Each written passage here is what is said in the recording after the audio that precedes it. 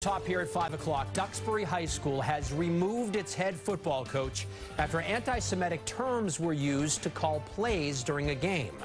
He was also suspended from his teaching job. WBZ's Mike LaCrosse is live in Duxbury tonight with the breaking details. Mike? David, Lisa, the district has also canceled the high school football program's games for later this week. This as they continue to investigate the incident.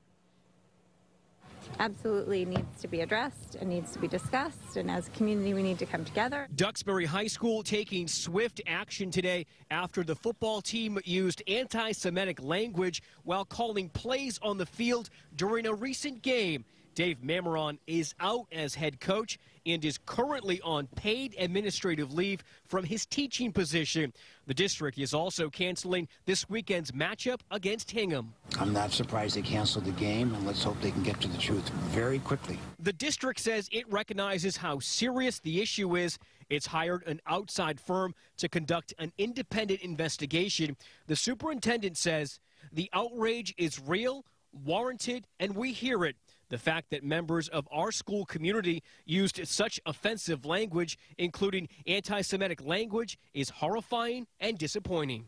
I've heard, everything from Auschwitz to Holocaust to Hitler to gas chamber to dreidel. Bruce Rutter is with the group Duxbury for All. He's hoping this incident is a learning moment for the whole community. Teachers, parents, kids, to talk about this and to think about, why it happened, why it was wrong. The school district says it's also working with the Anti-Defamation League on both short and long-term responses. We want to make sure that the language that we've learned of that was used in past games has no role in any future games.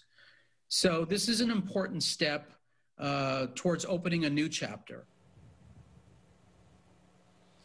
The town manager tells me the select board will be discussing the incident at its meeting on Monday. The district says a decision about the rest of the season's games will be made at a later date. Reporting live in Duxbury, I'm Mike LaCrosse, WBZ News. All right, Mike, thank you all.